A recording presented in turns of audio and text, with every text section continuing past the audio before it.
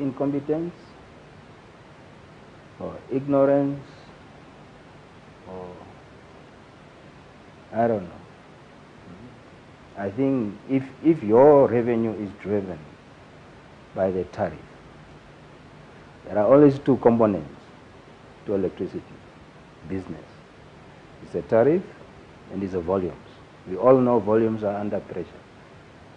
So where lies your revenue? In a tariff.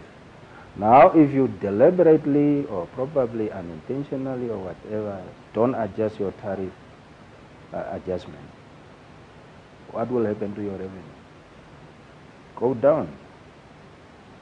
It will be reduced.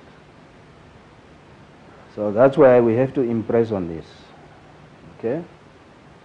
Licensees that does not belong in the EDI or the electricity distribution industry, please give space to others that are serious about distribution of electricity so that it can make everyone's job easier as well as the consumers out there.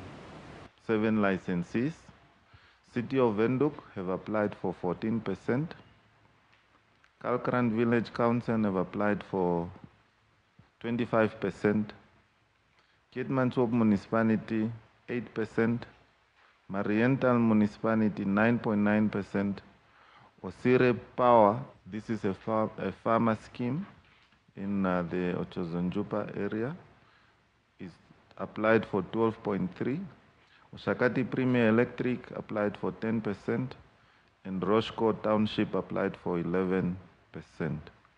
And these 7 licenses are currently under review, and we intend on finalizing them by this Friday.